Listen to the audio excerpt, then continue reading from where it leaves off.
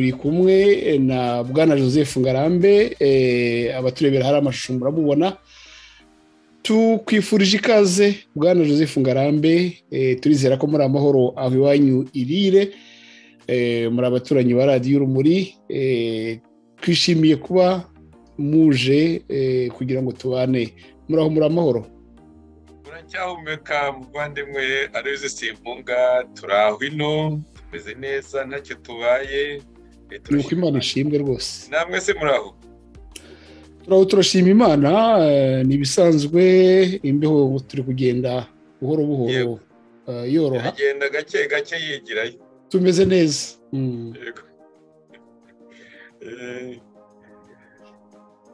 Twishimiye rero kubana nawe nanone. Nanjye ndi buri gihe nyine si iby'ubu, n'iyi radiyo itarabaho twagiye tuganira kandi tugakora ibiganiro byiza cyane bikatunezeza, ndetse n'abo twabigezagaho bakatubwira ko dukora ibiganiro byiza. Bityo rero hashize imyaka myinshi, abatabizi wenda batangiye kureba muri radiyo ubu ngubu n'amayutube, icyo gihe rero ataranaza twatangiye turi kuri radiyo, turi kuri za audio kuri radiyo Itahuka, niyo twatangiriye tuganira ku bibazo by'ubukungu, ku bibazo by'imibereho y'abanyarwanda. Ibintu iyo urebye buri wese, yaba we yaba jyewe, ibintu byagiye bihangayika, nyine umuntu yabaga akoza ku mutima kuva kera, kuva mu buto bwacu. Ibyo bibazo byaduhoraga ku mutima, twakomeje no kubigaragaza. Abantu bakavuga bati muranavuga n'ibyo mwanabayemo, bityo bakagerageza kutwumva. Turabashimira bose. Ugize neza kwibutsa ako kantu, kuko nk'uko bivuze hari abashobora kuba batazi ayo mateka. Ndagira ngo maze nibutse yuko wowe Bwana Joseph Ngarambe uri impuguke mu by'ubukungu. Ndagira ngo nibutse ko ndetse abantu benshi bakwiyambaza amaradiyo, yaba ari ay'amanyarwanda, ayo mu gihugu, akorera mu gihugu, cyangwa se y'abanyarwanda n'ubwo abakorera hanze, ndetse n'amaradiyo mpuzamahanga, iyo hari ibintu by'ubukungu yifuza gusobanurira abayakurikira. Iyo rero twagutumiye nk'uku udusigira impamba ikomeye, utanga urumuri rukomeye ku bibazo biriho by'ubukungu. Narivuze rero ntugize neza kubyibutsa, kuko ibyo bibazo si ubwa mbere tubifatanya kubitekerezaho. Uvuze kuri radiyo Itahuka, ndibaza ko hashize imyaka ikabakaba 7. Byibuze 7. Ubwa nyuma twavuganye kuri iyo radiyo banza hashize nk'imyaka 7. Ibiganiro byashimwaga na benshi dukurikije iyo batubwiraga, bavuga bati, kandi birumvikana, igihe nk'umuntu uharanira uburenganzira bwa muntu wa sosiyete sivile, ureba, ubabajwe, ushishikajwe, ufite mu nshingano ze kureba imibereho y'abanyarwanda. Kandi rero nibutse Aloyize, ibyo twavugaga icyo gihe, imyaka 7 ni ubwa nyuma wenda twavuganye kuri iyo radiyo, ariko twari twaratangiye mbere. Kandi ibyo twavugaga uno munsi nta muntu ukibishidikanyaho, yewe n'abari imbere mu gihugu bashyigikiriye leta ya Kagame, ibyinshi bamaze kubyemera, baranabivuga pe, baranabivuga. Turabigarukaho mu kanya, tubibabwiye mu magambo gutya, bagira ngo wenda ni amagambo. Navugaga nti nk'umuntu wa sosiyete sivile wari urajwe ishinga n'imibereho myiza y'abaturage, icyo gihe twunganiranaga nawe, wowe ukabisobanurira ku buryo bw'ubumenyi, bw'ubuhanga mu byerekeranye n'ubukungu. Bityo abantu babaga badukurikiye bakajyana ibintu byuzuye, bakajyana urumuri rwuzuye. Uyu mugoroba rero n'ubundi ndagushimiye kuba uje kugira ngo twongere tubakorere mukebo inkoramutima za radiyo urumuri, tuzisobanurire. Uyu munsi turabasobanurira ku byerekeranye n'impamvu ziriho cyangwa se n'izabayeho z'icyorezo kiriho ubu, icyorezo cy'inzara ubukene mu banyarwanda. Ibyo ni ibibazo by'imibereho y'abaturage, ibyo ni ibibazo by'ubukungu bw'igihugu. Uyu munsi rero twazinduwe no kubaha abanyarwanda urumuri kuri icyo kibazo. Bwana Joseph, nta gushidikanya ubu ngubu mu Rwanda ikivugwa ni inzara. Usuhuza umuntu ati inzara, wabwira umuntu ati inzara, ibyo ni ibintu nawe nibaza yuko kivugwa ni inzara, ariko kubera wenda nko mu rwego rwo kuhisha ibibazo wanafite, wabonye ko haje n'ikibazo hasi ku isi cya rusesabagina, ifungurwa rya rusesabagina. Wabirebye wenda ngira ngo nabibonye. abakunze ba radiyo urumuri nta kuntu batari wenda gutekereza ati muvuge n'ubuhinzi, ariko wenda mufate iminota 2-3 muvugire icyo mutekereza. Ukiri aho rwose nabwiraga abantu kuva agifatwa kuri iyi radiyo, babwira ntuve rero arafashwe, ariko jyewe icyo nzi ni uko batamumarana kabiri rwose. Abakurikirana iyi radiyo mbatanzeho abagabo, mwigira agahinda ntikabura, ariko uriya muntu ntibazamumarana kabiri. Abantu batereka ati nuko birahira bakirenga se, ati ko n'ejo undi wari bakirahira ni mu Bibiliya ntibibarangaze. Icyo nzi ni uko batazamumarana kabiri. Komeza twigarukiye ku ngingo yacu y'uyu munsi. Yego nabona ingingo ku mugani ibyo hazagira umwanya wabyo, ariko mu by'ukuri mu byerekana ko ingoma yoramye neza n'ibyo bintu, noneho iri isoni neza z'ibyo yavuze, iti dufungure rusesabagina, iti kandi yadusabye imbabazi. None se kare kose ko bavuga ngo kereka niba batera nka kurya batenuriye ngo ni Leta Zunze Ubumwe za Amerika niba batera, ibyo byose yari amabara wari wasasanura ntabwo yari ahari. Ariko rero mbabare nguce mu ijambo gato, Bwana Joseph, ese ugira ngo ibitero ntibabitewe? Arukeka yuko ibitero hari ibintu gusa byo kuzana za kajugujugu nka ziriya zagiye muri Panama zikazana nuriye gahuya. Ibitero barabitewe. Uribuka kwa munani uriya Minisitiri Blinken yagiye yigirayo arabivuga, baramutuka, n'ubu bari bakimutuka kugeza amagingo aya ngaya, n'ubu baracyamutuka. Ariko rero ngira ngo bibutse ikibatsi icyo ari cyo. Ndumva wenda ibi tumaze kubivuga bihagije, twagaruka wenda ku kibazo cyacu, ku yacu y'umunsi. Navuga nti mu Rwanda ikivugwa n'inzara, mu bitangazamakuru byaho ni inzara, mu baturage umuturage yabonye aho yandika inzara, umuturage yabonye mikoro avugiraho avuga inzara. Yewe niyo mpamvu hano mu nsanganyamatsiko nanditsemo ko ari icyorezo. Iyo ikintu kigeze mu bantu benshi, inzara ni indwara ikomeye. Ibyo bintu, ayo makuru nawe ni kuyazi, Bwana Joseph Ngarambe? Ayo makuru ntawe utayaruzi, kandi rero na kiriya gihe twabivuga burya abantu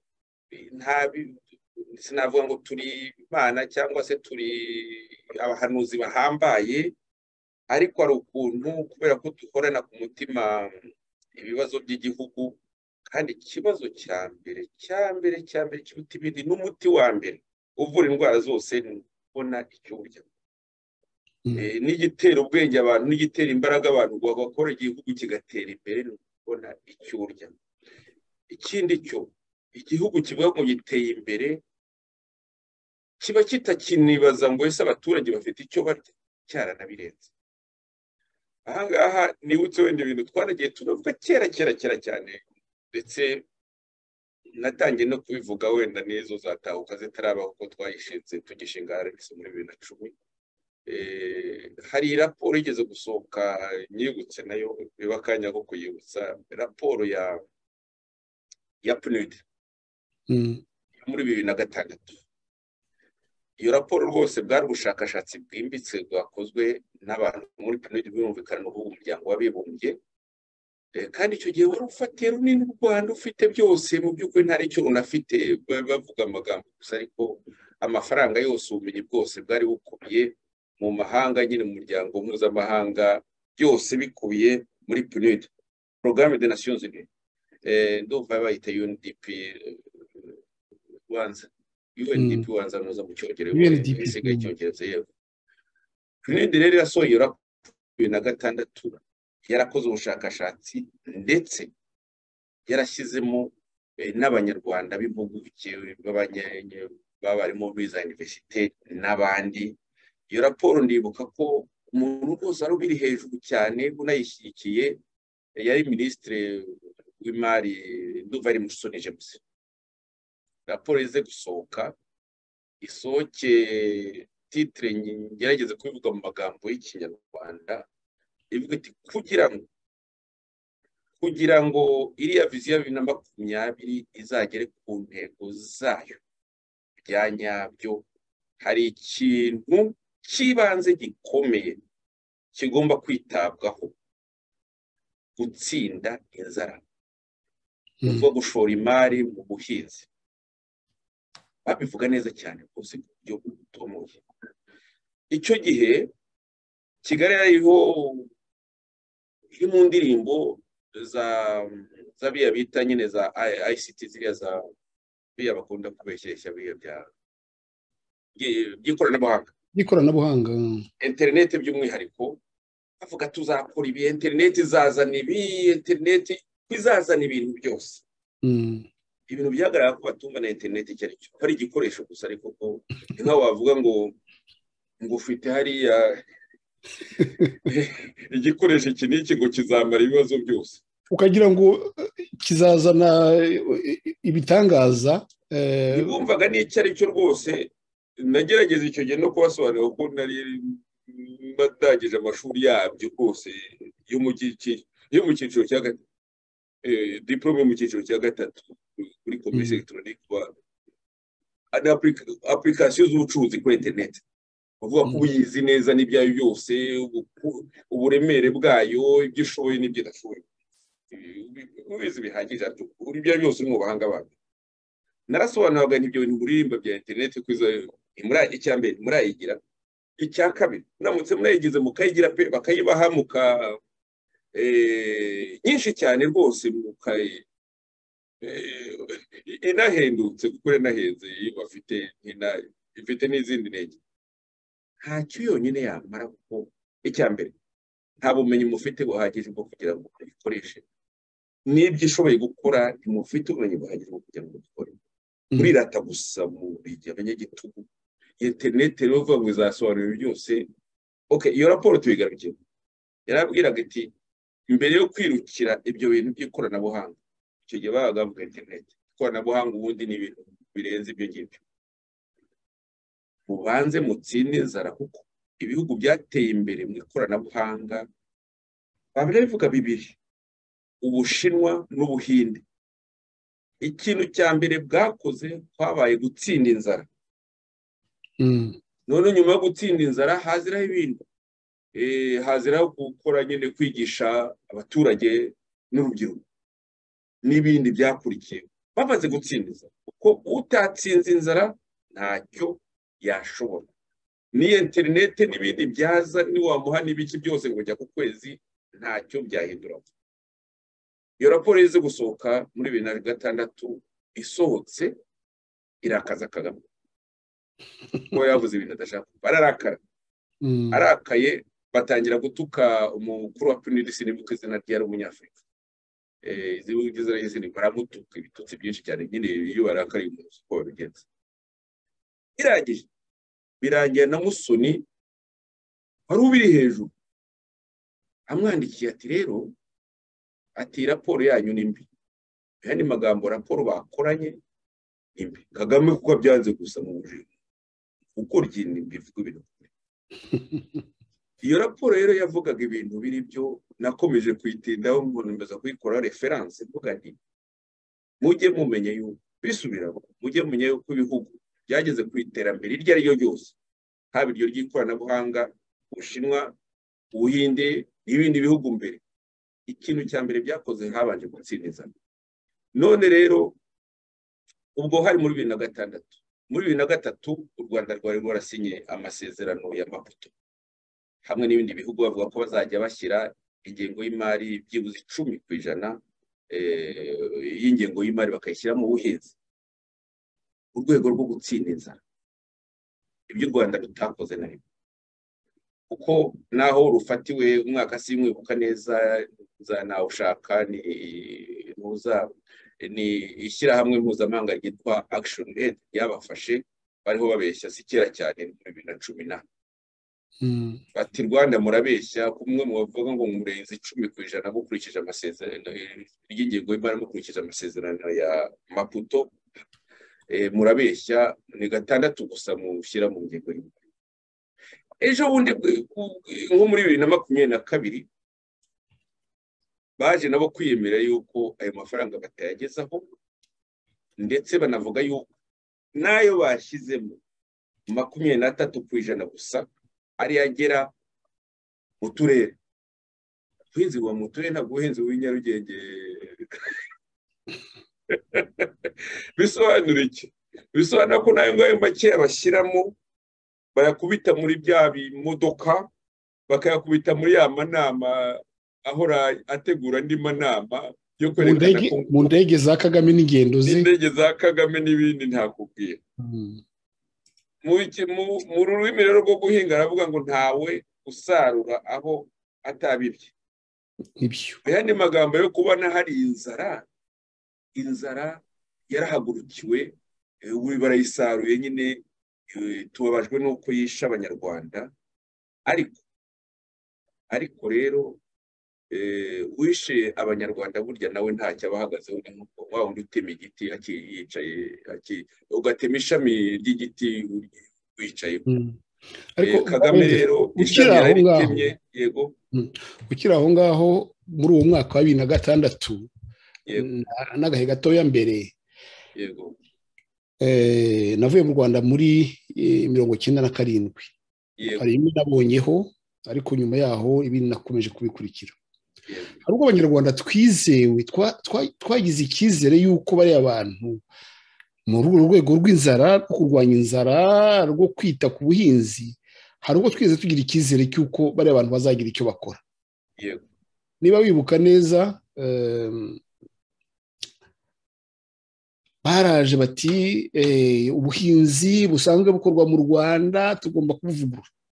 Ayo ni amagambo yabo ngira ngo ngo ni green revolution, barazita green revolution verte, green revolution, revolution nyine y'icyatsi kibisi, byose bikaba icyatsi kibisi igihugu cyose. Turavuga tuti abantu koko bafite icyo bashaka kutumarira.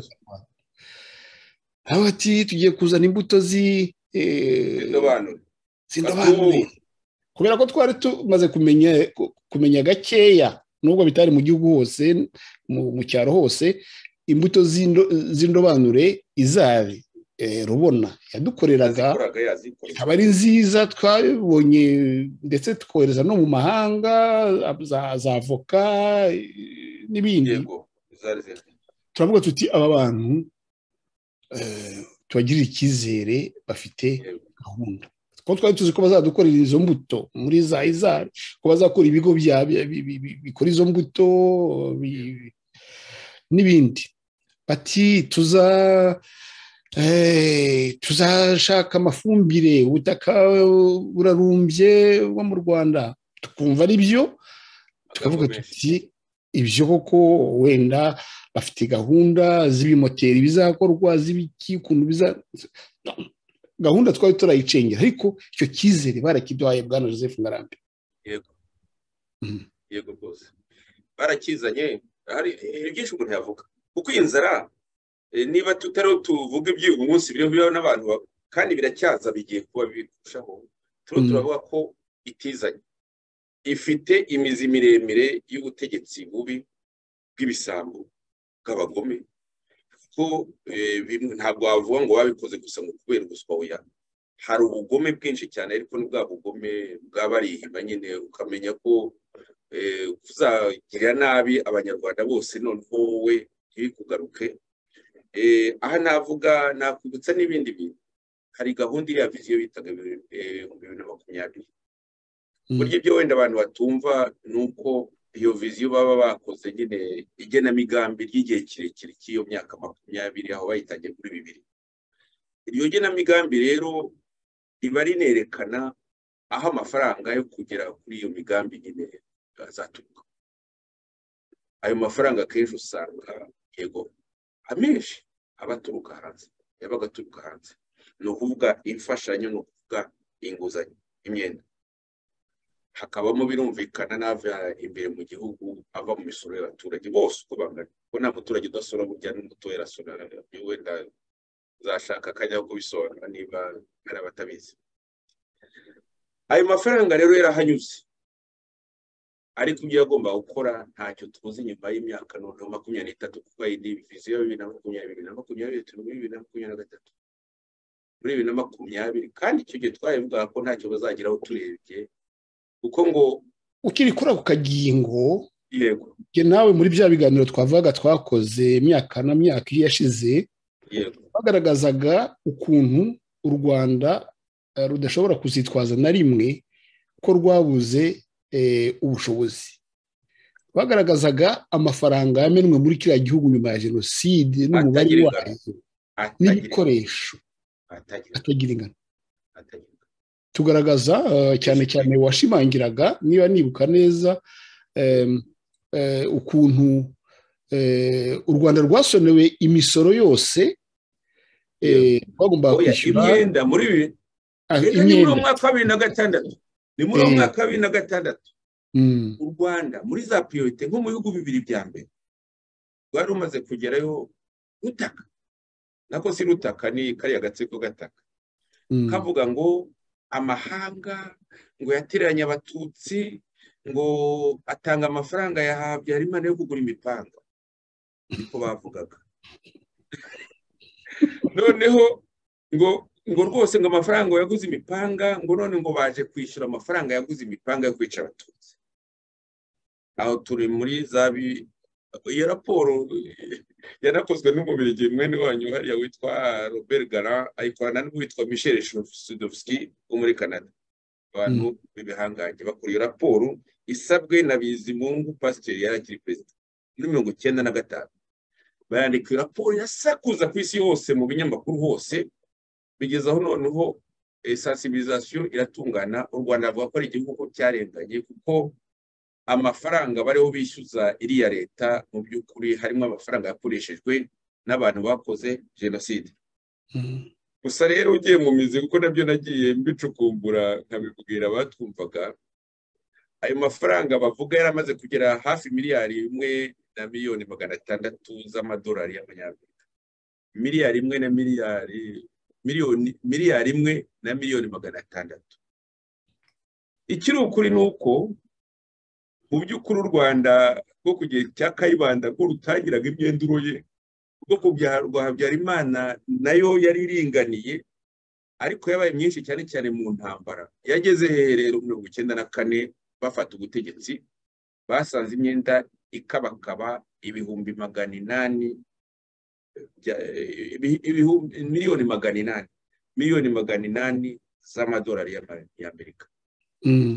Icyo gihe rero bariho baboroga, urumva ko yari imaze kwikuba kabiri, umwenda wari umaze kwikuba kabiri n'imfashanyo n'ibindi byose, ariko umwenda umaze kwikuba inshuro kabiri. Ntabwo rero wari umwenda gusa waguze imipanga, hari umwenda wa 800,000 bafashe bo.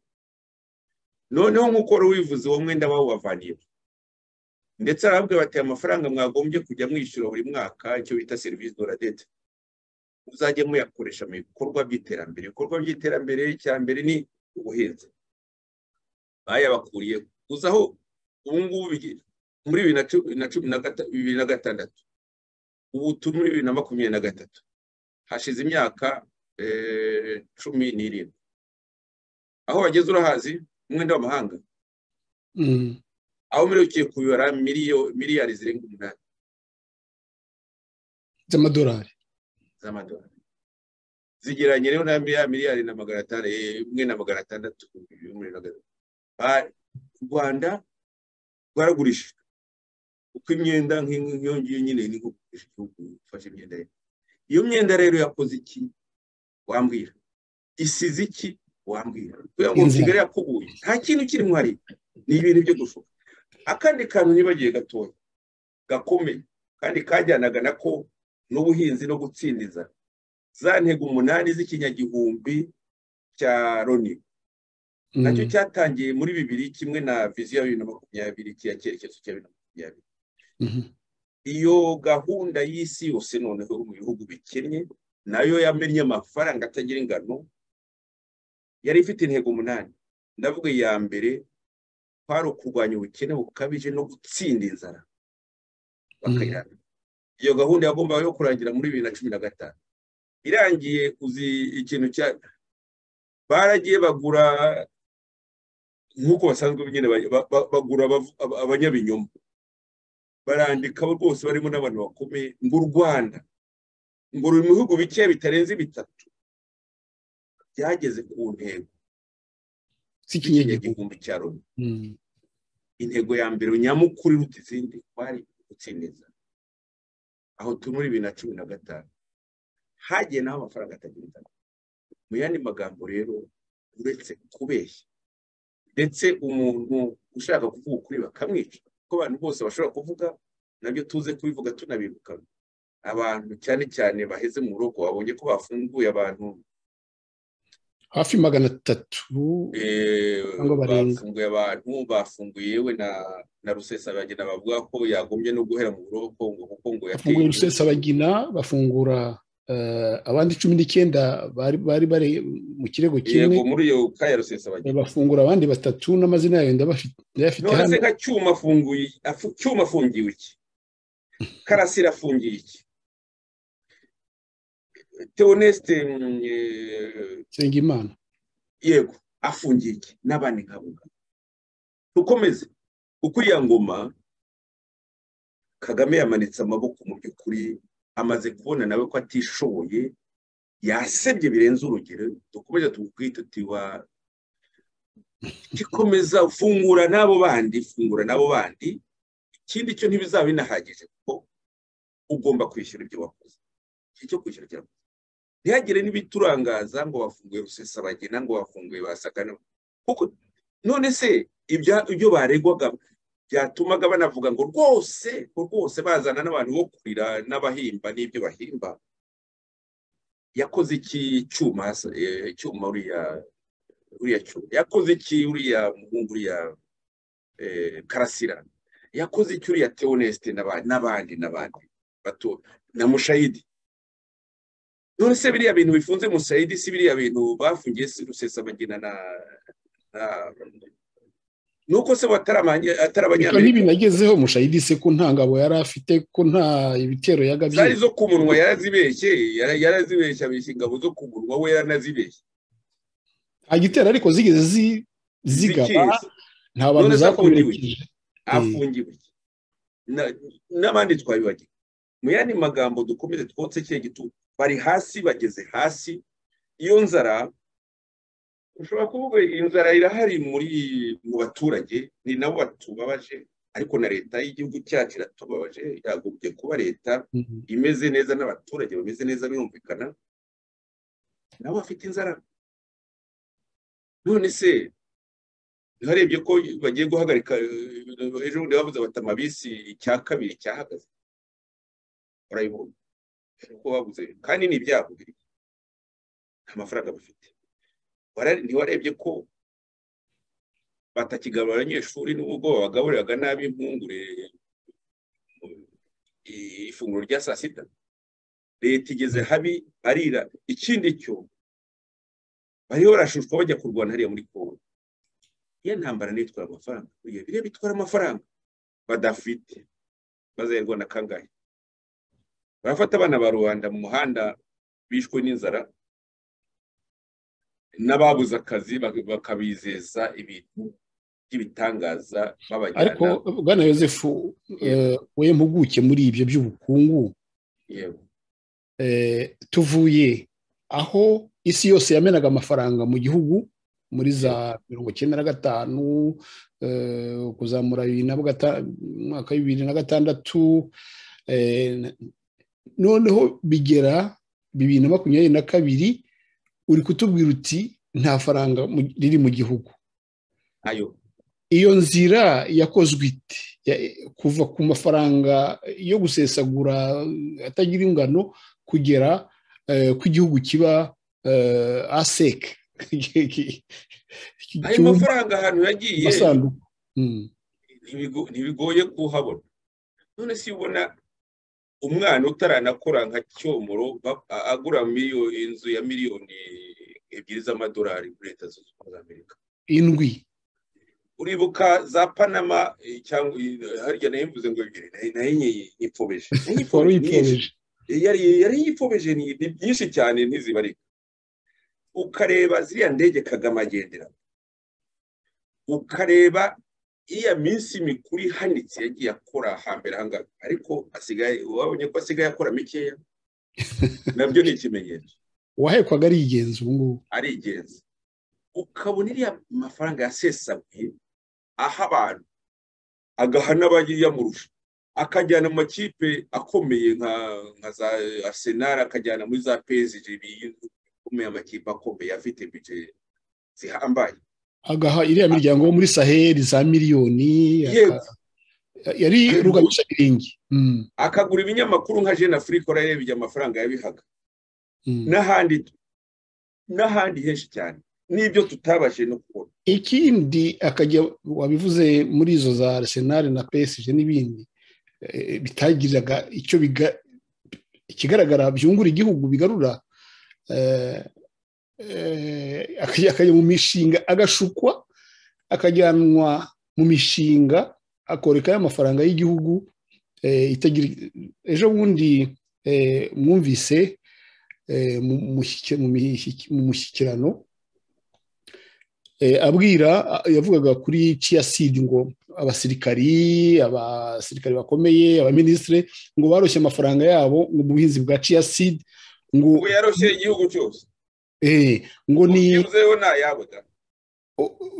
n'ayabo, ari usiye ko bamubwira ngo iki kibazo wagerageza arebe ukuntu yakibafashamo, ariko ibitutsi yabatutse ababwira ngo ni ngo bayajyanye mu mikino mu mikino yavuze nka tombora cyangwa ikintu nk'icyo, tombora cyangwa se ibintu nk'ibyo, ari ikintu yakoresheje mu mikino y'amahirwe. Yego, n'amafaranga bagiye gutwikira mu mirimo mu mikino y'amahirwe. Ibyo bintu byangiye mu mutwe, ndavuga ngo rusimbi, umuntu utera urusimbi wa mbere niwe, ibintu bye byose ni urusimbi. Hari umuntu wakunda ujye ukunda kubivuga Theogene Rudasingwa, akunda kurera teme icyozi ya gambling, umutezi w'urusimbi. Noneho nahise nibuka za miliyoni yamennye mu mishinga nka OneWeb. Yego, barabyanditse barabyamaza ngo Leta y'u Rwanda yashyize icyogajuru kimwe cya Mobutu.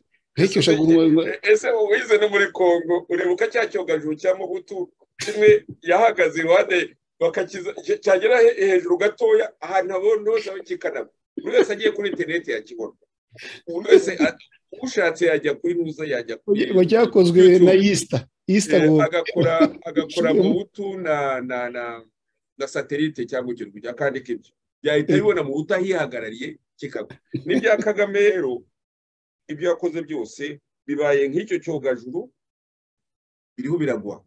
OneWeb nta yamenye nk'izo miliyoni bamushuka. Yego, nyiri OneWeb niki sosiyete barayihombya, hatikiragamo amafaranga y'u Rwanda. Si yo yonyine, amafarumasi nta rubanza suza afite hariya muri kariya karere ka za Boston k'ibintu, n'umuntu witwa Nikiza Kreti w'igitaramo hariya muri Amerika waje akamutuburira.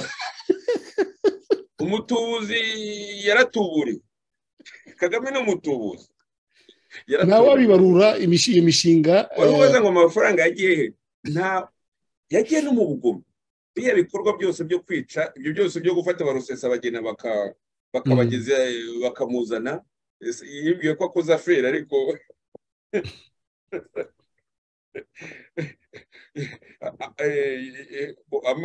Imana igira amaboko ntabwo yamwishe nk'uko yishe ba Sendashonga yaravuze ngo agiye kumuzana mu murike none niwe tugiye kota ni Kagame tugiye twota tugomba kumwe yikururiye amakara ngo bamwote nyine baramwose bavuga amagambo ubu ni Kagame tugiye kota rero kuko ubundi ni umwicanyi yashoboraga wenda icyatumye mbasha kumuzana yashoboraga no kumwica kuko yishe ba Sendashonga n'abandi benshi cyane ariko yashatse kwishimisha nyine ngo azamuteganye nk'injangwe iteganye imbere none rero niwe tugiye kota nyine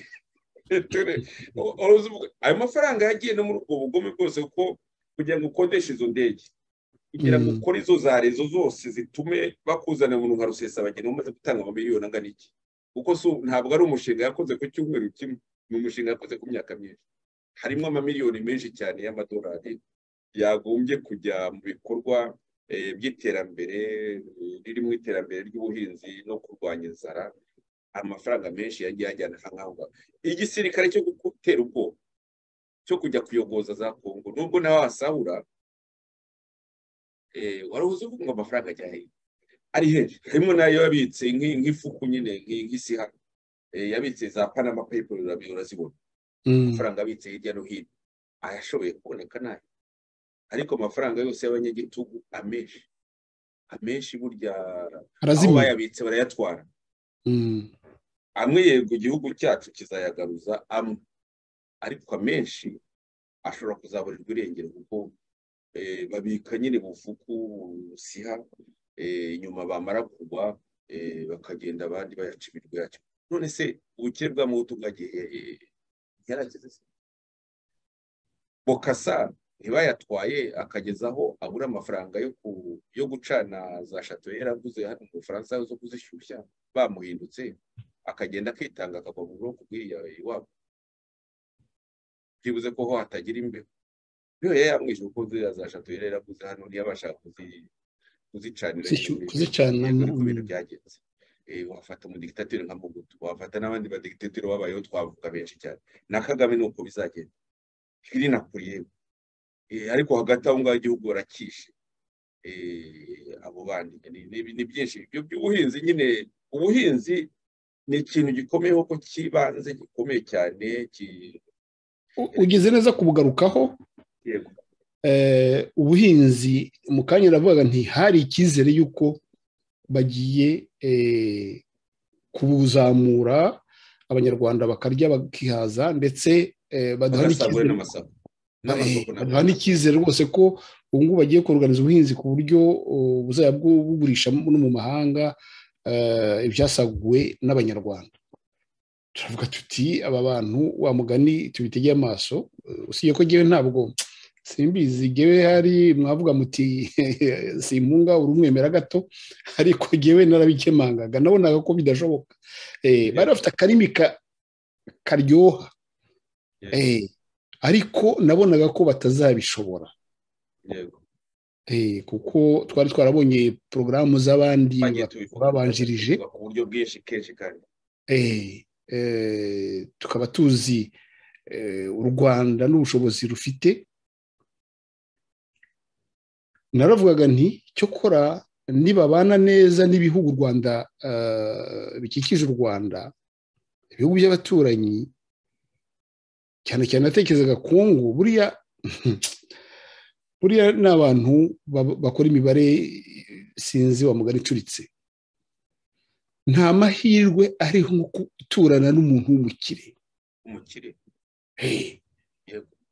umukire ugomba kumubanira neza akakuzamura akagukiza ufite n'ingeso nziza kuko abanyekongo bari abantu bakunda gutanga bakishima bakabaguha rwose ibyo bafite wabishaka utabishaka barakuzamura nabonye ukuntu mbibwira mwarabanye abanyekongo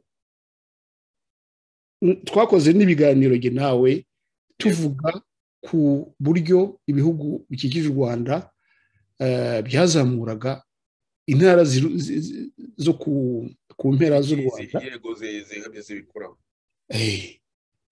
za Cyangugu tuvuga za Gisenyi cyane mu Kivu hose hari amasoko yego twajye tubikora utabara ku birometero 10 hari isoko ku birometero 10 hari isoko yarahayogoje tekereza kuvuga ngo ku Gisenyi barashoje n'ibintu bihari n'icyo gihugu baturanye nacyo gikize kandi naho hameze neza cyane tekereza cyangwa uriya ifite Bugarama nubwo Bugarama itari nini cyane ugereranyije na Valedor Imbori y'Uburundi ariko ni prolonge uko kangana kose ka Bugarama nako burya gafashwe neza kakiza aharenze cyangwa yose bariya bita babyo basiga babyita ukundi ariko dukoresha n'amagambo ya kera kuko niyubaho ayo magambo ya kera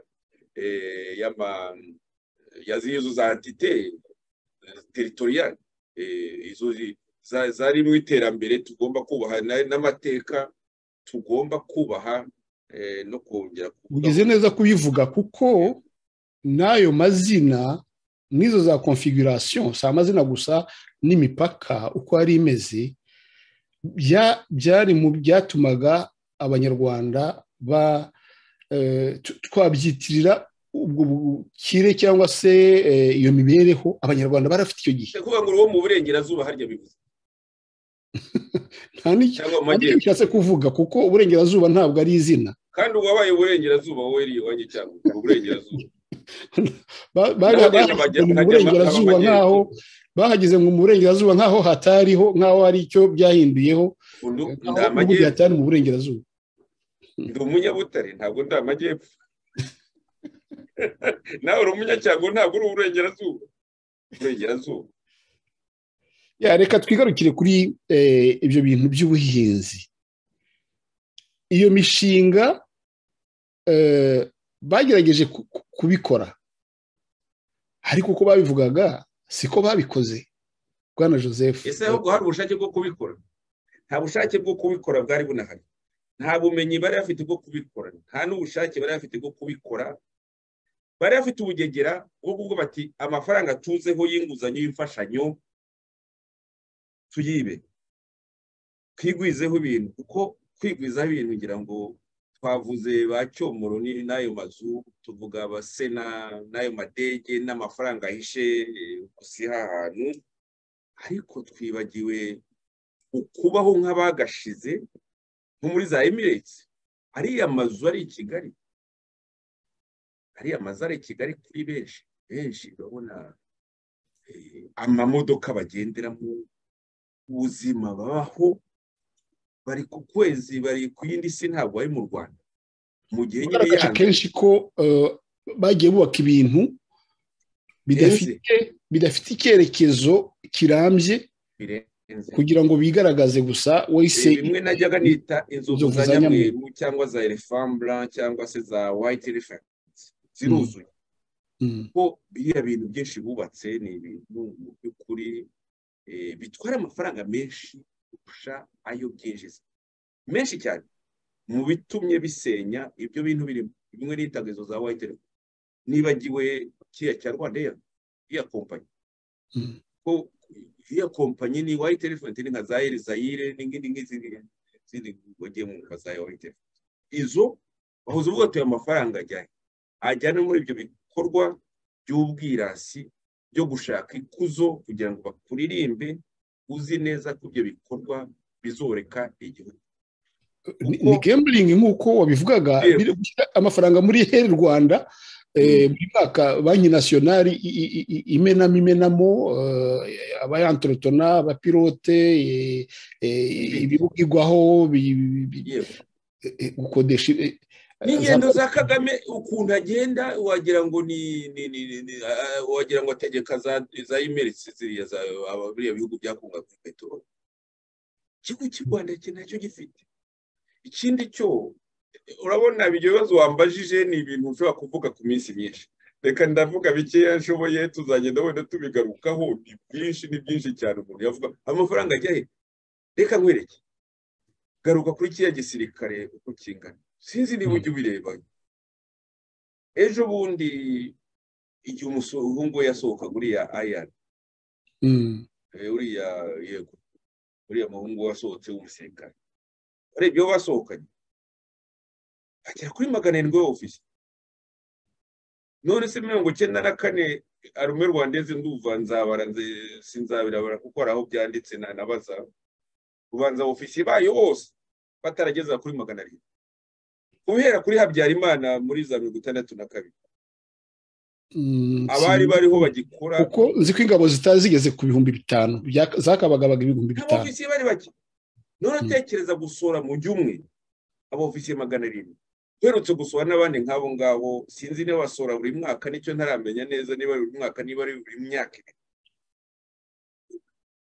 fata abasirikare ubahemba kandi imbere yabo haba hari ba kapiteni ba major nabo batabarika n'aba general uracyababara aba general u Rwanda rufite wababara abakoronero ntawe kivuga na amagrade yabaye inflation Doko bimwe biyavuga ngo gutagaciro kw'ifaranga no gutagaciro kw'igarade byarabaye hari inflation y'abakoroneri hari inflation y'amajoro ntahanavuga n'abakapiteni n'ibindi abakoroneri sinzi n'uwo bambitse ipeti rya koroneri sinzi ko asigaye ajya mu rugo ngo avuge ngo twakize nka hambe yabaye inflation donc ni ibintu baratubuye nyine byabaye nk'amaganura urabona hari umutobe w'indakamirwa hakaba n'amaganura urabona ikindi cyo tubijyane no mu rwego rw'ubukungu igisirikare n'icyo ngiye kuko abasirikare nabo ngabo usoye 700 basuzufiye nako ofisiye nyine bagitangira ku rwego rwa mbere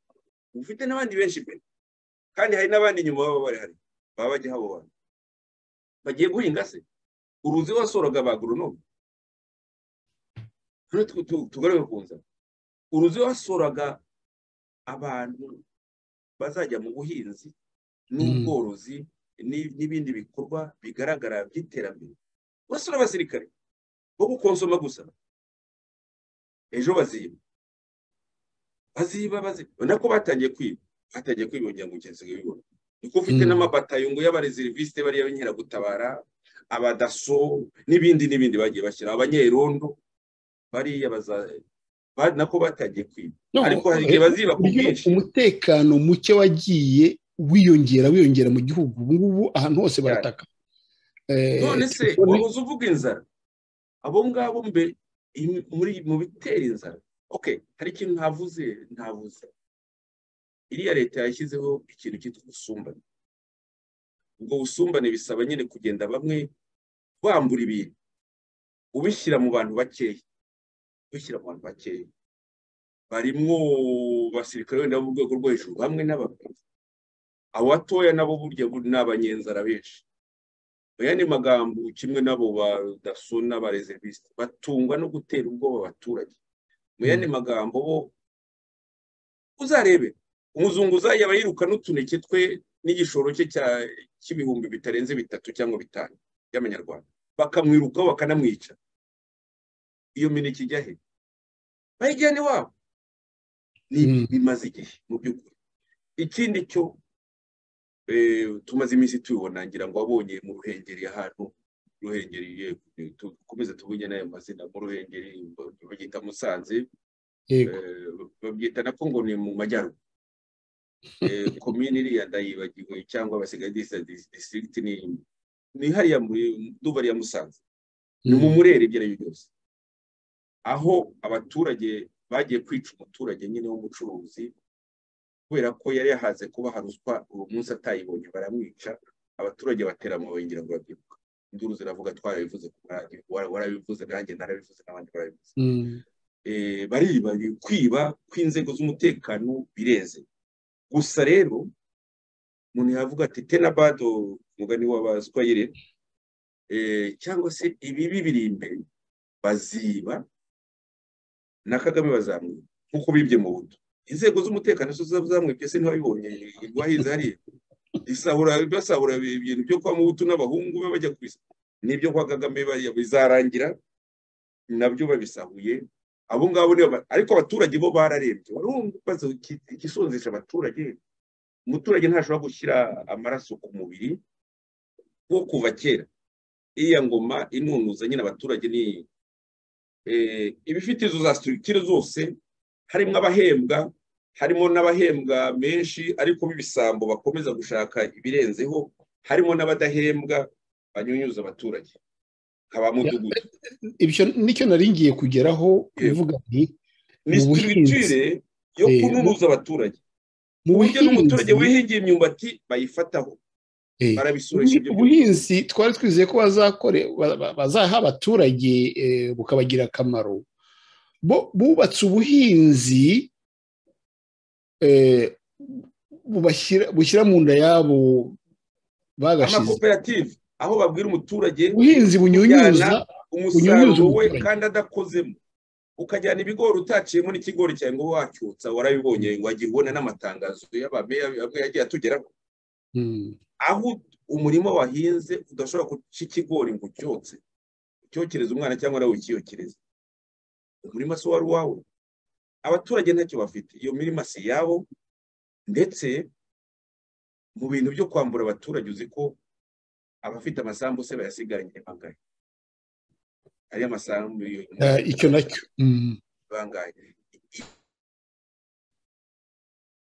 Ibibazo, impamvu ziteye iriya nzara zinatumye, ahubwo wambaza utesi zashira, oya izoreka imbaga, iroreka imbaga, kandi n'abayiteye izabahita.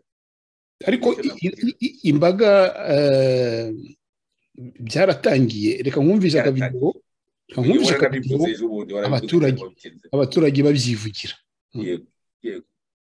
Yego kandi biri imbere urabibona.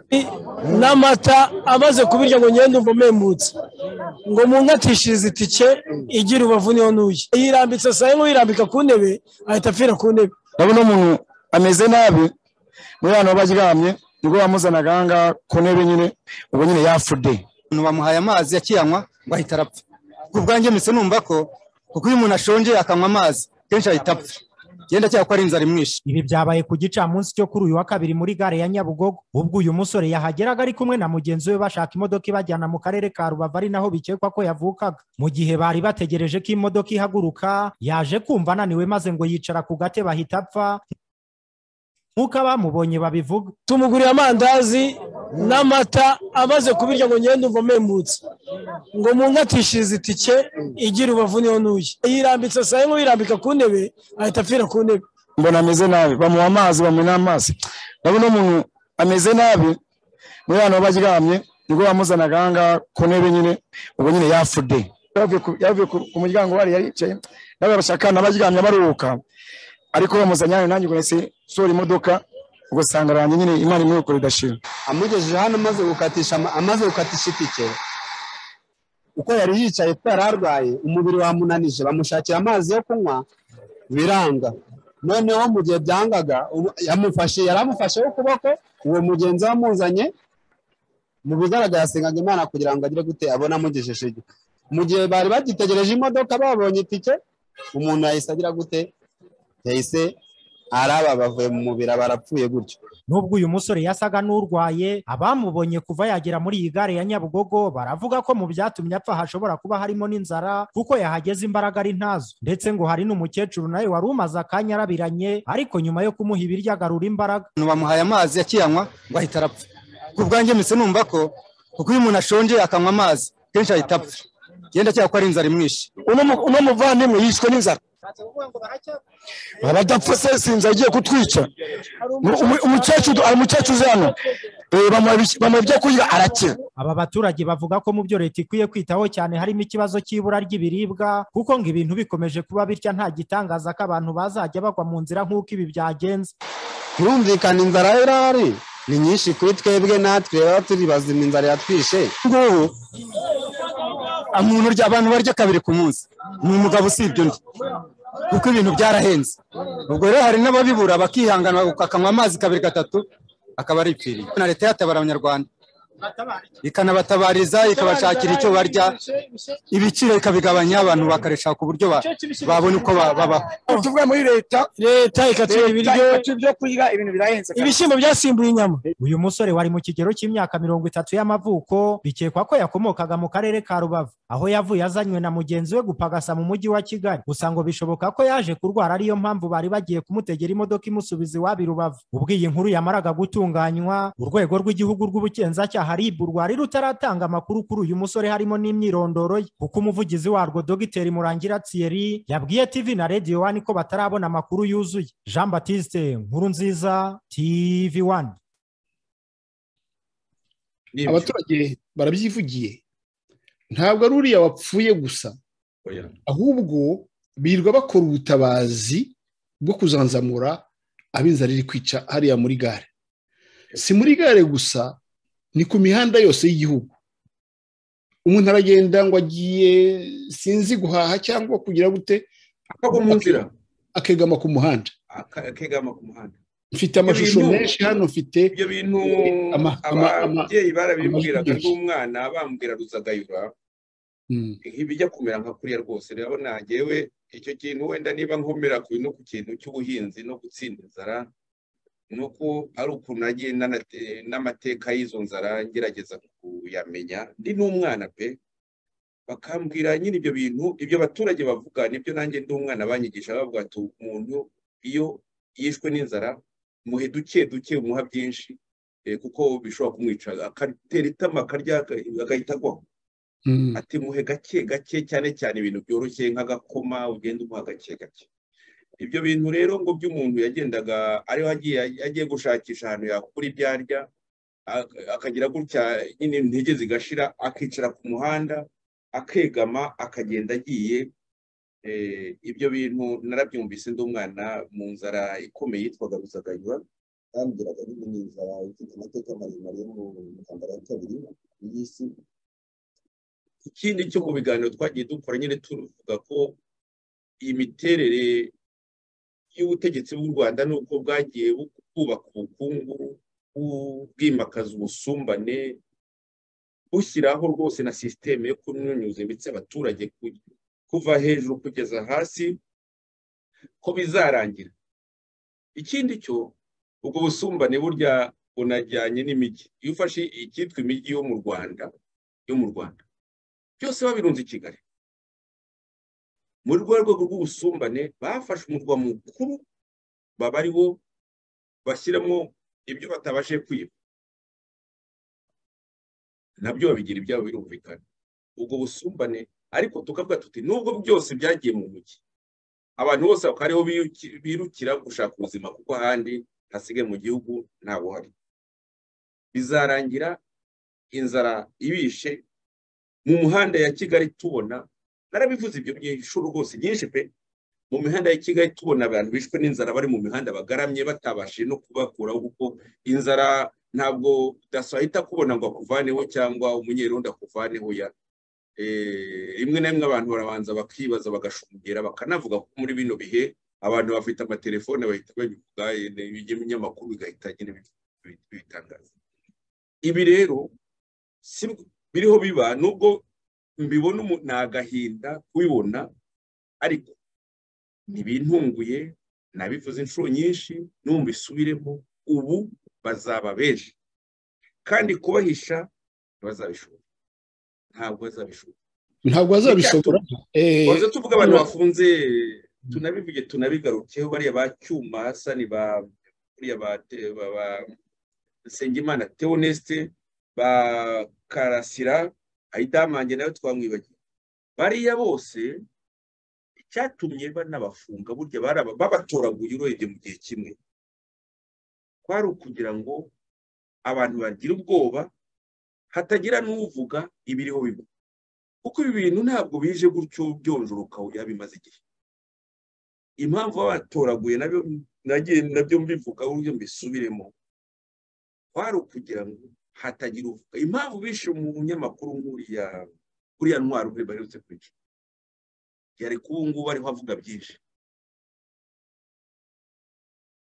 Tujye tunamenya n'impamvu z'ubugome urengeje urugero bakemera bagatukwa bakemera za leta zunze ubumwe za Amerika zikavuga iby'uburenganzira bw'ikiremwamuntu bakica amatwi bafite icyo bagamije si uvuga gusa ngo banze ngo kibasebya oya ngo kibavuga nyine bakumva arasebya oya banze icyatuma berekana yuko iyo ngoma yabo itagifite ikishingiyeho ikibambika ubusa gusenyuka isenywe n'amabi bakoreye abanyarwanda harimo gukora gahunda yo kwicisha inzara kuko umuntu anabivuze gutyo ntiyabakabije erega Bwana Joseph radiyo Urumuri dufite amashami mu Rwanda dufite abanyamakuru mu Rwanda ndetse twahaye formation ntabwo ari abanyamakuru kuko tugomba kuba na formation ya ethique na deontologie ya radiyo Urumuri n'umurongo tugenderaho baduha amakuru mu bice byose by'igihugu baratubwira bati abantu barapfa intara zose uturere twose ntibabivuga bavuga ko abantu bapfuye mbese bakavuga ngo ni indwara n'iki yego babyitwara ejo nibwo navuganaga n'umwe amubwira ati sinzi ukuntu icyo kibazo cy'igwingira ry'abana cyajemo ibyo gwingira noneho arambwira ati ese ati baravuga ngo ni umwana umwe kuri batatu ubwo gwingira bararenze ati ntabwo mu gihe cy'umwaka ntabwo bazaba bakiriho ati abo bana bapfa ati dushyingura amacumi ku munsi w'abana abo bana bapfuye ariko ntawe bivuga ntawe ushobora kubivuga ntawe ushobora kubifotora ni kimwe n'ibyo abasirikari bavuga muri Kongo baza mu Rwanda ntawe ushobora kiriya kintu wavuze gikomeye cyane cyo kuniga umuntu wese ushaka kugira icyo avuga icyo atangaza niyo ntambara ubu ngubu ikomeye bafite ku buryo bayishyizemo imbaraga nyinshi cyane barica barafunga baranyereza ugize amahirwe agaciro kajya mu mahanga ariko babishyizemo imbaraga ngo ubu ngubu zidashobora kugira uko zingana aho kugira ngo bakemure ikibazo ahubwo bagashyiramo imbaraga nyinshi bagatanga n'amafaranga menshi yo kugira ngo kitagaragara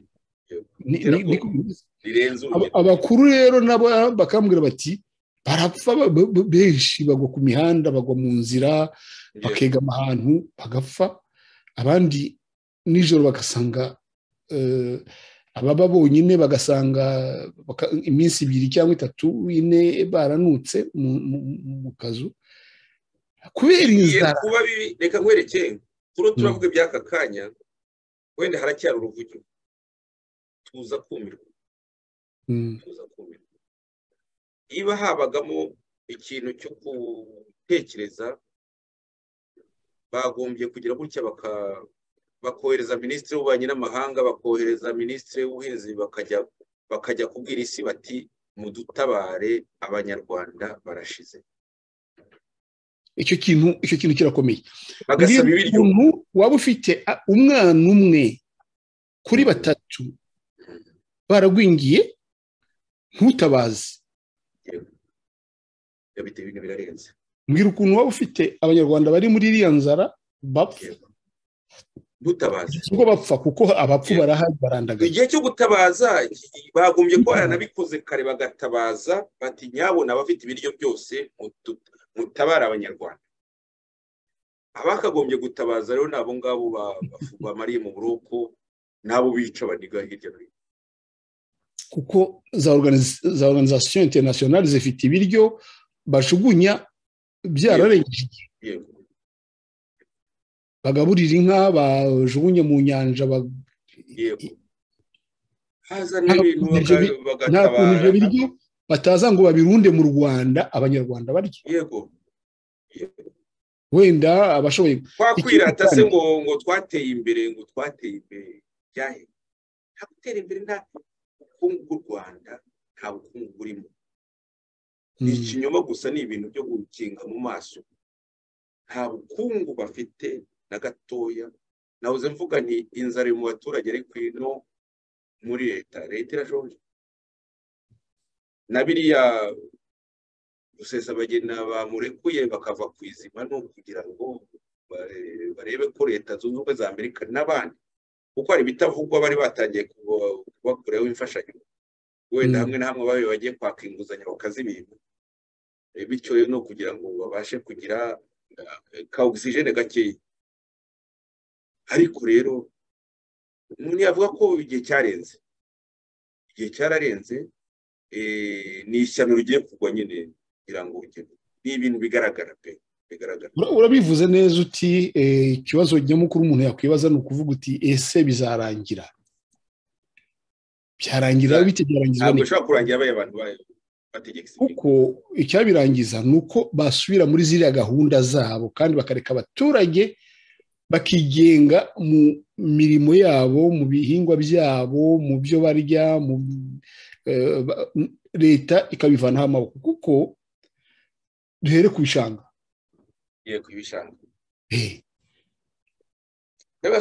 iriya leta izisubiraho isubize ibishenyi isubize abayihingaga izisubiraho isubize ibishanga mu gihugu ibisubize abaturage kugira ngo uruzuba rutabicira imyaka ibyo bintu ariko wumvise Kabare bavuga ngo abantu ngo twara abafomase ubona ko yakoresha terme kudeformata ngo ku buryo batekereza ibishyimbo n'ibijumba gusa mu bwonko nta kindi kibamo urumva se babikora ngo abantu bareke gutekereza ibishyimbo ikijumba umutekereza w'umunyarwanda yumva ikijumba ari inzozi rwose arota tuwame ikijumba ese usaba abanyarwanda benshi bageze ikijumba ariko none se fata hari ibintu abana iwacu twigaragambyaga tugakora imyigaragambyo iyo baduhaga ibijumba nk'inshuro ebyiri mu cyumweru zirenze twarigaragambyaga twangaga kurya ikintu cyitwaga abantu bakuru ntibaryaga kenshi ibijumba ngo bibatere ikirunguriro iwacu habaga ibigega by'imyumbati urabona ukuntu imyumbati bayumishaga bakayihunika mu bigega maze hakajyamo imungu hakagira gute kubera ko imyumbati yamaraga nk'imyaka 2 mu kigega wasangaga bakayigereka ku bishyimbo nge na bakuru banjye tugakora imyigaragambyo tukanga kurya ibishyimbo mama yawe yatetse ibishyimbo by'umwaka washize kandi hari ibishyashya hari iby'uyu mwaka tukanga kubirya ibigugu ibishyimbo by'ibigugu babitaga ibigugu nyine ndabibona turashaka kurya iby'uyu mwaka byabaga bikuze cyane barabitekaga umunsi wose ntibinashye neza tukigaragambya cyane ntabwo mushaka nyine bya bindi bimeze neza mama rero murya ibyo hambere kugira ngo nimbahaye iby'ubu ngubu se biriya nazabijugunya yego yazabijugunya babivanga gupfusha ubusa mubanze murya ibyaki mu miryango hose ibyo uvuga byari biri ntabwo byari umwihariko w'umuryango wanjye ibyo n'abana bose mu miryango hose n'abana bose ibyo mvuga abari mu myaka yanjye bose iwabo byabaye none reba aho tugeze aha ngaha ibishyimbo bigura ibihumbi 2 birenze biranarenze kandi mu cyaro hakaba hahenze kurusha mu mujyi ibyo mfite imibare yabyo nabyo twajyaga tubivuga mu magambo abantu bagakeka yuko ngo turi gukabya hakavuga ngo twanga leta abandi bavuga ngo ejo bundi kambereke antete kugira ngo mutakeka yuko ari iki ni ikigo cy'igihugu kibarurishamibare murabona gifite n'ikirangantego cy'igihugu ni raporo bakora Gashyantare 2023 kwezi gushize ahangaha babikoze muri uku kwezi kwa 3 kuko bavugaga iby'ukwezi gushize by'ukwezi gushize, ariko iyi raporo igereranye cyane ukwezi kwa Gashyantare k'umwaka ushize wa 2022 niko bigenda na Gashyantare, kuko ibigereranye ku mezi yose y'umwaka. Yego, niyo ku itariki ya 10 z'uku kwezi kurimo niho yasohotse. Urabona hashize iminsi 14 gusa. Yego, byumweru 2. Igipimo cyarasohotse, ngikubisa amaso nifata ku munwa ndavuga nti Rwanda, ariko twarabivuze Bwana Joseph, tuvuga tuti ubukungu bw'igihugu muri iyo myaka yashize kera, imyaka 7 ishize, cyangwa tuvuga tuti iriya leta iri kubaka ubukungu bushinze umutwe. Yego, bushinze umutwe. Imizi yarwo y'ubwo bukungu ari iri hejuru, noneho umutwe ari uri hasi. Yego rwose, buriya bukungu buzatembagara. Ejo bundi rero mbyemezwa n'iki cyegeranyo, aho bavuga ku biciro byo mu mujyi. Yego, ibiciro byo mu mijyi bavuga ati byongereho 20.8% ukwezi kwa Gashyantare 2023 ugereranije na Gashyantare 2022. Aho ni mu mujyi 20.8%. Noneho ndebye mu cyaro sangaho byariyongereye 37 n'agace kamwe.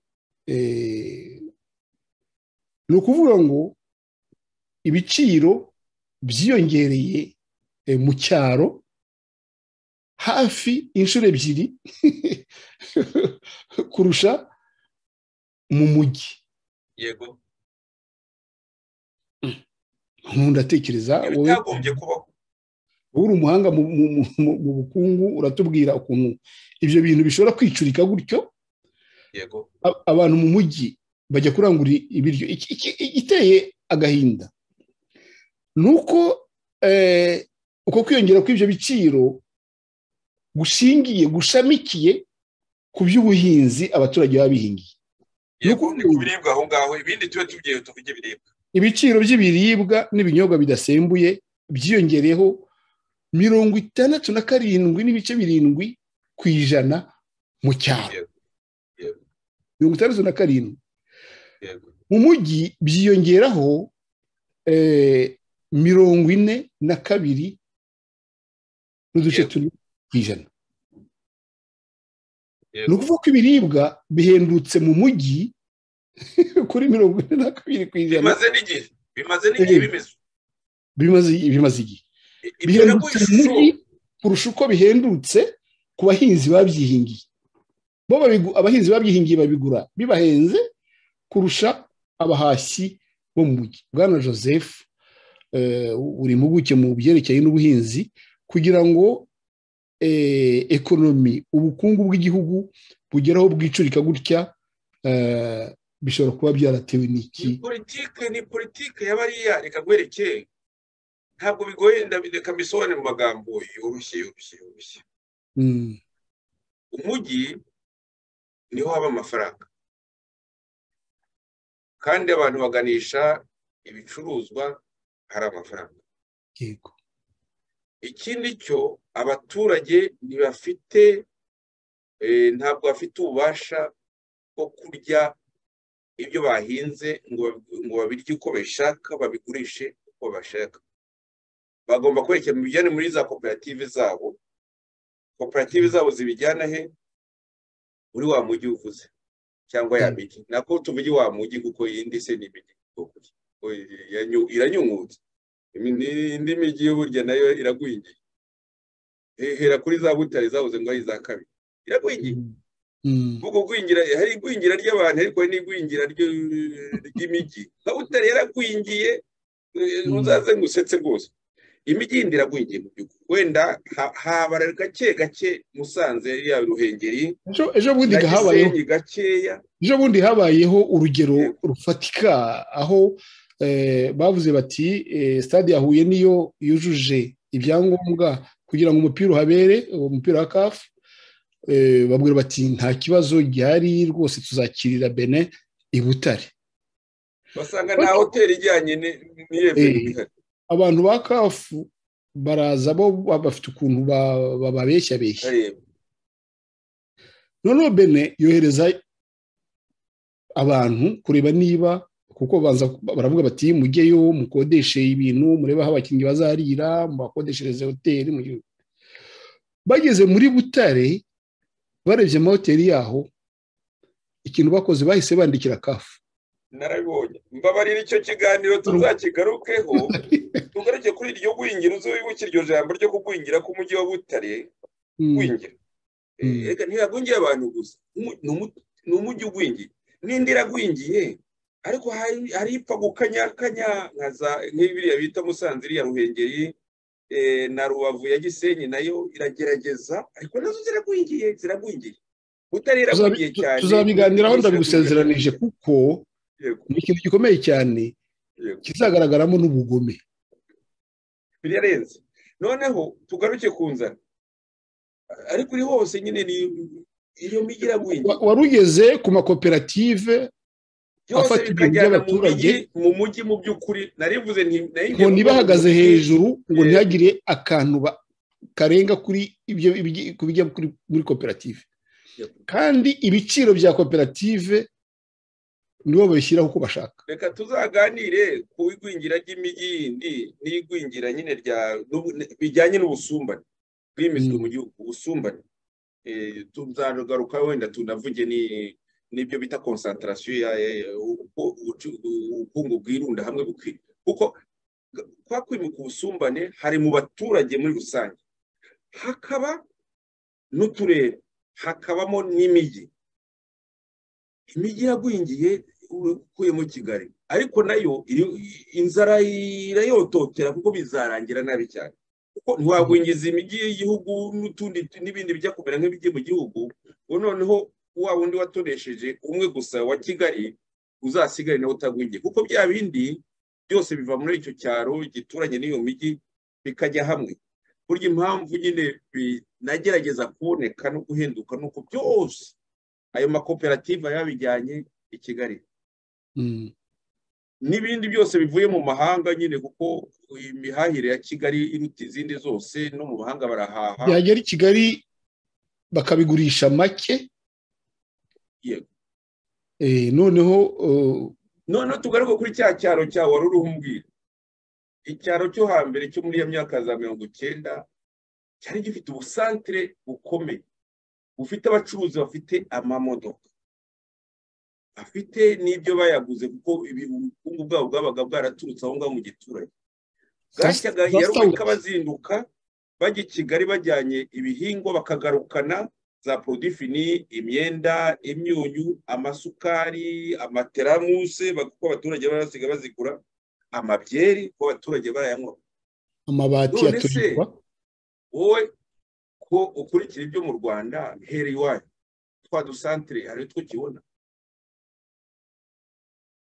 udusantere twiwanyu hari abacuruzi bafite amamodoka nk'uko yabaga yibunza amamodoka menshi cyane dusantere tutabarika amatoyota n'ibiyarenze hari iwanyu mwari mufite n'abajya za Kongo bari bafite n'ibikururana iwanyu za Kamembe Toyota Daihatsu abacuruzi b'Ikamembe bo bari bafite ibikururana hari bafite n'izi modoka zikururana zijya za Mombasa aho ndavuga mu turere duciritse nka za Butare ziriya za Bungu ariko hari urusantere bwinshi na za Gikongo bwinshi butayibarika utahamwe amatoyota menshi ugasanga agasantere gatoya kangarurwara karimo nk'amamodoka 5 byoroshye.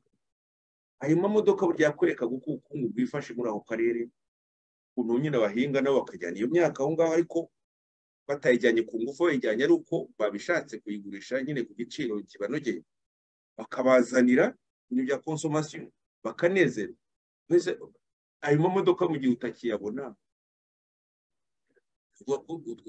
twapfuye. Ayo mamodoka niyo yazanaga nayo ibintu bihendutse bazanye ariko ibyo biribwa abaturage babaga bohereje muri iyo mijyi yindi bisigarije batanakeneye no guhaha cyane kuko babaga banabifite bagahaha gusa bya bindi bakeneye byavuye mu mijyi nyine by'imyenda by'amasukari cy'inzoga izi nyine za burarirwa ari cyo byararangiye turageze capacité d'achat ibyo n'utwo bahinze duke cyambere cyo baba barahamuye ayo mafumbire arahenda izo mbuto ngo bavana nazo mu mahanga ngo batere ibigori ngo ntibiheke narabyumvise ibigori ntibiheke henshi bagatera bagiye batera na bamwe intogi ngo zikavamo ibintu bimeze nk'intobo neza wagiye ubibona mu byandikwa na Kigali bagatera imyumbati irwaye ibyo bintu byose rero warurumbaza ngo mu giturage ngo kuki ubundi ntiyagombye guhenda kuko nta mafaranga menshi ahaba hari imyumbati yabanje kujya irwara hejuru ibiti n'ibibabi noneho bazana indi igashisha noneho hasi ngo igashora imizi ubundi gituma ibintu bihenda kenshi nuko haba hari amafaranga menshi n'abakeneye ibintu bafite amafaranga ariko ibintu ari bikeya icyo bita mu gifaransa la loi de l'offre et de la demande ni base ya ikomoka kugira ngo ibintu bihende bisobanura ko biba ari bikeya kurusha ubwinshi bw'ababishaka ababishaka bari benshi babishaka banafite n'uburyo bwo kwiga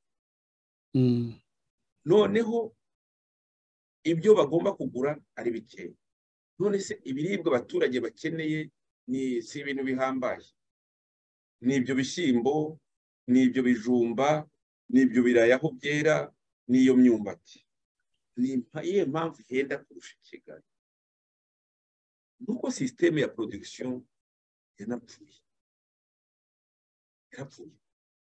n'urubyiruko rwagomba no guhinga rufasha ababyeyi bagiye gushaka aho bweze mu kuvuga i Kigali impamvu ibintu byose rero bibyiganiye Kigali nyine bikaba bigiye ku mwaka i Kigali bizaba umwaka biriho biraba umwaka bizaba umwaka kurusha n'uvuga rero ko hari ubuke bw'ibyo ngibyo hari ubuke bw'amafaranga ariko yakaba na makeya ibyo kugura ni bike babandi babizana babivana aho biri kuko ayo matota ntibibwiye ko byose byajyaga i Kigali yaranagendaga akava ku isoko runaka akajyana kuri indi muri komini iyo matota tayari abaturage nyine ntibafite none se wafata ibijumba ukabishyira kuri za moto nazo ntizihari ntibafite nyinshi nazo zibira mu biki reka mubwire ikindi kintu kigaragaza ko biriya bintu aribo babicuze babicura babishaka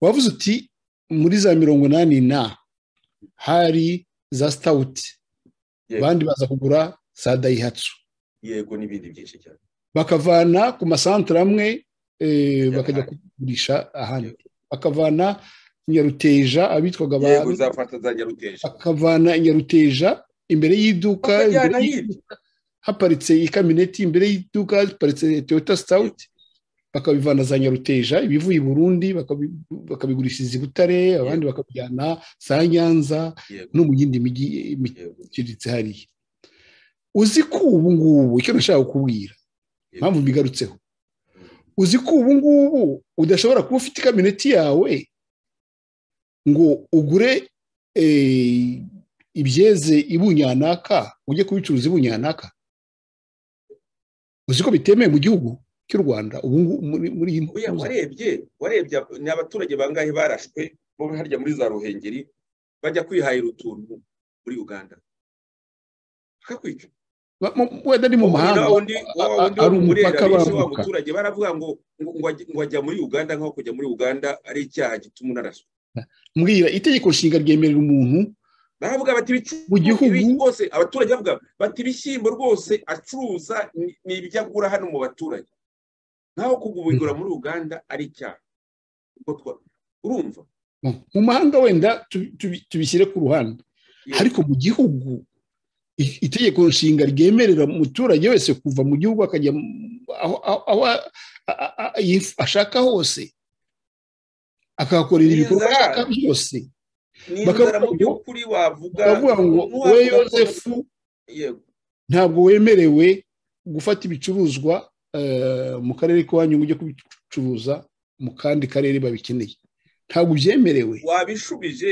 mu by'ukuri wabishubije ntibigutangaze rero ko mu gihe uturere tudahahirana akarere aka n'aka nikabi kahahira kandi hadatanzwe impushya zinyuze hirya no hino na za ruswa zitagira ingano nta kuntu muri ako karere hatahenda mu gihe mu mujyi ibyo byose ni ikusanyirizo birahura iyo byahabyiganiye igiciro kiragabanuka.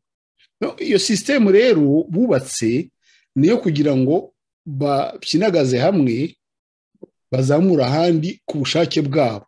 Yego. Ariko naho badashaka gukinagaza nka Kigali urabona ko byashwanyutse kuko nicyo bibeshyeho. Yego. Byashwanyutse nicyo bibeshyeho kuko byose byane muri ekonomi ufite uburyo wabisobanura, ariko twebwe mu inararibonye ryacu tuzi yuko inzara yandura. Yego. Inzara ni nk'imvura igwa itangirira ahantu hamwe ikagenda ubona yamama ku misozi irandaranda. Yego. Niko inzara nayo imera. Kandi rero ntabwo ituruka mu busa kuko ntabwo wavuga ngo mu Rwanda abanyarwanda bishwe n'inzara kubera amapfa. Nta kintu kidasanzwe cyabaye, bishwe na sisiteme imaze icyo gihe. Twavuze ibyo bishanga, twavuze amafaranga ajya mu bindi ntajye mu buhinzi, twavuze umuturage ubuzwa uburyo bakamujyana mu makoperative y'ibisambo yabo yo kugenda bamusarura. Tutavuze no kurandura imyaka y'abaturage. Yego, twibagiye no kurandura imyaka. Hari ibintu byinshi cyane biteye, twibagiye kurandura imyaka, barayirandura cyane. N'ejo ubundi baherutse kwirandura ahantu biteye isoni. Twavuze kubaka, ko babonye ko nabo batangiye no kwemera ko ari ikibazo. Kubaka ubutaka buhingwa bagiye banavuga, bavuze ibishanga babambuye abaturage, ariko n'ahatari ibishanga barahubaka ku buryo bashatse sauvage. Hari ahantu henshi hagenewe ihingwa guhinga nako bagiye bahubaka amazu bakayubaka uko bashatse mu bukonde bwinshi cyane, buri wese akikondera ibyo ashatse cyane hirya no hino. Nuvuze inzara, fata kariya karere ko mu Bugoyi, iriya vari yo mu Bugoyi urayizi na za ntoki zayo nyine zari zihambaye cyane zirenze. Iya vari nini cyane nyine urabona uturutse harya za Mukamira hose wahuraga n'ibitoki, kareba ibitoki insina n'insina nako. Niho twajya kugura mu bacengezi ko niho twajya kugura ziriya nzagwa zidakamiye za butunda. Yari ekonomi y'akarere, ako karere nyine yari ishingiye kuri za butunda kuko ntibazingwaga bonyine, bari bazi no kuzinywera ariko banazigemuraga hirya no hino. Iyi ekonomi ukuntu bayishenye bitwaje abacengezi bagatema zirya sina zose, narabibonye n'amaso yanjye 1997 hari n'amaso yanjye. Harya ahantu hose wabonaga ukagenda intoki ukareba nyine aho amaso atabasha kugera hari intoki, barazitemye ngo haje abacengezi, ngo abacengezi batangiye bishamo. Iyo babikoze babishaka bagiye gusondesha abantu. Kandi rero nyuma yaho banahashyize n'imidugudu muri ako karere keraga cyane, kuko imidugudu y'abantu batanakomoka muri ako karere mu by'ukuri bakomoka benshi hirya no hino no muri za Kongo n'ahandi. Bahashyize imidugudu muri ako karere keraga. Irya vari ya ntuza ya Kinigi nyine uturutse harya hari ikomeye nkumva nyine uturutse harya mu gihugu na za kuri frontier na Uganda bahitaga guki. Hari harya za Rugarama, hari amasoko, hari frontier na Uganda, hari izwi cyane uturutse harya kuri komine nkumva Cyanika, hari umuhanda wa kaburimbo. Okay, wenda biraza kuza umuntu amaze no kuyibyibagirwa. Harya handi rya vari nayo yareraga cyane. Rya vari nayo bayubatsemo ubwo buzu hirya no hino henshi. Aho ni ahantu ubundi mu bintu by'igenamigambi hari ahantu kiba kizira kubaka kuko hatunze igihugu. Aho hantu mubwiye burya bagomba kureglementa ahantu hamwe h'imyaka, nk'uko nyine bavuga ibishanga, hari na za zone bagomba kureglementa zirimo Bugarame iriye y'iwanyu, bakayireglementa ko Bugarame nano ahantu ho guhingwa ugomba kurinda kuhubaka abantu buzu hirya no hino ukangiza imirima Garama iriya vare ya ntuza yo mu Bugoyi iriya vare hari n'igice kinini cya Ruhengeri harimo iyo vare nyine navugaga sesi ko bahita nayibagiye iyo frontier nayibagiye uvuye kuri commune Nkumba hari ugakomeza iyo vare yera cyane nyine irimo itarinda n'amafumbire kuko harimo bwa butaka naturel buva kuri za lave volcanique aho hantu ni example nazi wareba ibyo bakoze muri zaki nubwo hatera cyane ahubwo ngiye mu yindi zone nayo ariko yari ifite amasambu nayo barayangije yayitunze igihugu reka nakombe ngumya aho hantu hose bagiye nyine twahoze tuvuga ngo kubuza uburyo abaturage hino gufata ahantu heraga cyane nk'aho ngaho noneho ukareka abakobwa bakasovaje muko bashatse bakashyira n'ibintu by'amakomerisi adasobanutse ibyo nabyo rero mu bitera inzara mu bituma kuko n'ibirayi hakera bingahe n'ibirayi byaragabanutse cyane muri kariya karere ka Ruhengeri ibyo bijumba se erega barangije banafunga n'iyo mipaka ubwo bafunga imipaka y'abarundi bafunga imipaka y'abagande abanyekongo turi mu ntambara inzara rero ni karibu ngubu yari hasanzwe ubigiye gukomera igiye kurenga urugero igiye kubura ivuge kuko ibiciro bizamuka nka kuriya nabyo narabivuze ibiciro bizamutse nka kuriya kuri bamwe bisobanura ubundi twagumye no kuvuga ka gaciro k'ifaranga bitwiye tuvuga ifaranga byose bigenda bisobekerana birateganije ko utubwira ku byerekeranye n'imishahara tubwira ku byerekeranye n'ako gaciro k'ifaranga nk'uko imishahara iri mu mazi abira kuko kuriya inflation ukatubwira ku nguzanyo nateganije ko tubwira ku byerekeranye n'inguzanyo n'imisoro na taxe nzagaruke wakoze izo gahunda kuko ushobora no kuvuga umunsi wose tumaze no kurenza igihe nta n'umwanya munini nari mfite reka mvuge amagambo akeye reka uzangarure mbese ifaranga bari kuganira ku ifaranga kugira nari nateganije hasigaye iminota 15 dusigaje iminota 15 reka ugire icyo tubwira kuri izo gahunda zose zisobekeranye zaje zikajya kuri iriya nzara ngo iminota sinzi iminota icyo wari ubwiye 15 ndo nacungana nayo kuko nukuri aho polisi nari nateganyije kumara igihe kinini reka nkwereke ko reka ntiwabisobanura byose ngo uzabirangize mu gihe gito nk'iki ngiki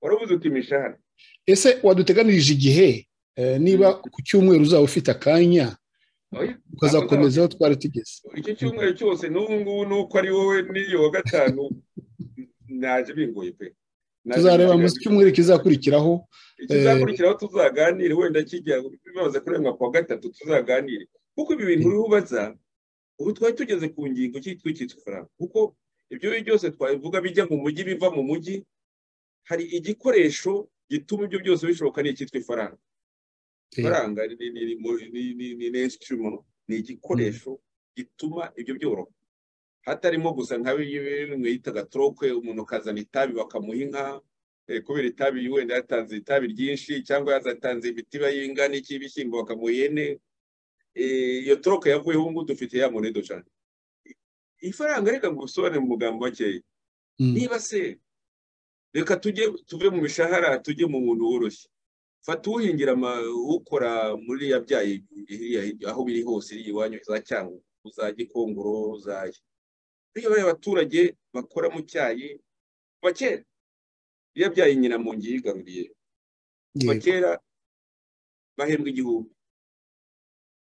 kimwe n'umuturage uhinze agahingira undi masaha nk'atandatu umubyizi bya bindi biteye ubwoba nabyo kuko ni amafaranga ateye isuku ariko ayo mafaranga ateye isuku wenda hambere ahangaha yagiraga icyo abasha guhaha mu gihe gitoya gusa cy'amezi makeya kuko niyo bagihemba umushahara nawo ni uko icyo bagihemba birasobanura yuko icyo gihe yahembwaga icyo gihumbi batangira kukimuha hambere ahangaha ibishyimbo byashobora kuboneka kuri 300 400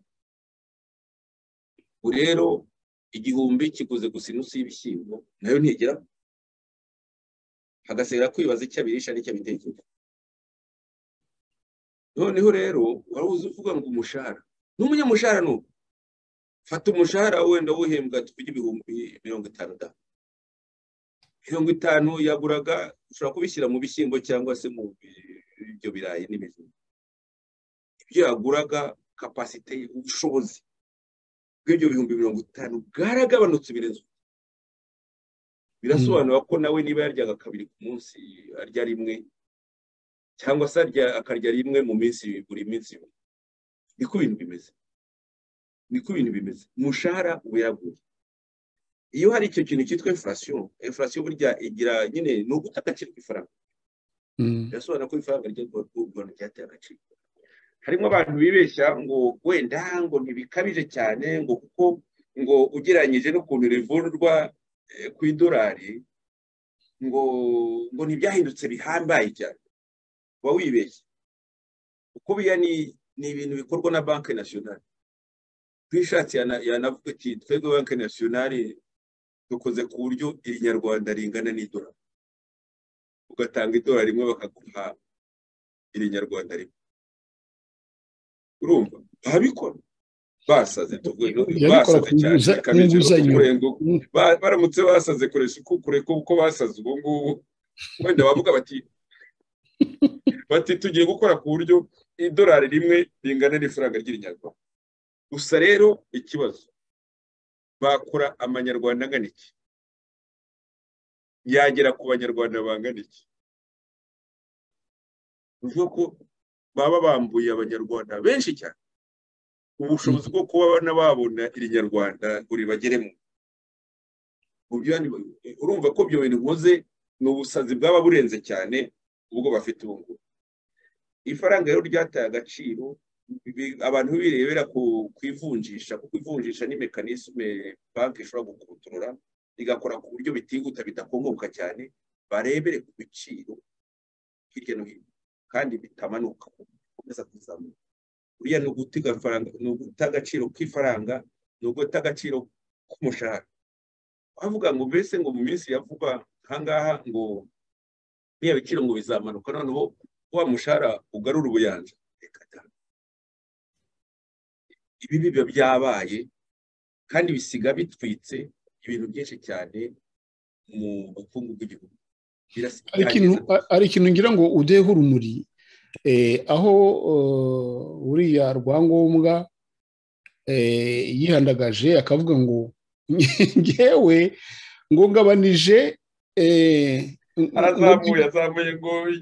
azamuye inyungu ku nguzanyo mpamabanki yandi ngo kugira ngo ngabanye kugira ngo tugabanye amafaranga ibiciro bimanuke ikinyoma cyuzuye biriya bintu biriya nigenda gusetsa ni ikinyoma iki ngiki reka nkwereke ekonomi y'u Rwanda se ni iyihe ku buryo nyine iyo azamuka ry'ibiciro ubwinshi bw'amafaranga aribwo none se tugore ko kuri cya giturage bambwiye ubwinshi bw'amafaranga aribwo butumye ibiciro bizamuka mu giturage hari ahabase mbona n'uvuge ngo ugiye kuyahagabanya bigabanuke i Kigali se ho arahari ngo uvuge ngo ugiye kugabanya mase y'amafaranga noneho ibiciro bimanuke ni Kigali ntayahari ni Kigali ntayahari Bene ni magambo yo n'instrument ko ikoreshwa muri za ekonomi koko ziri monetizitarize zanyazo nk'izi ngaho ngaho mu gihugu cyangwa hano mu Faransa iyo niyo bishobora kugira agaciro ariko mu Rwanda ni ugusetsa imikara nanarebye mu kanya ndaritike yasohotse isekeje cyane nayo ijya kumera nk'iyo ngiyo ngo rero ngo kubera ko banke ngo hari za banke zikomeye zo mu Leta zunze ubumwe za Amerika za Silicon Valley Bank n'izindi nk'ebyiri ngo zahombye ngo ndetse na Credit Suisse ngo ikaba nayo iri mu mazi abiye ngo ubu ngo banke nkuru y'igihugu ngo hiyo ngacunga ngo kugira ngo ibyo bibazo by'amabanke mu Rwanda bitazaba iracunga iki byatumye ayo mabanki ahomba n'iryo zamuka rya todendere Rwanda nibikora Rwanda ni ekonomi ngana urwara nibyo bya Kigali mu busa nta gihari ntacyo cyo kibazo ntikibareba ni ukubeshya ni ugushaka kugira nk'abandi mimetisme nko kwiga urwigana no kuvuga ngo natwe ngo turarinze urindikira urwangogwa ntacyo ufite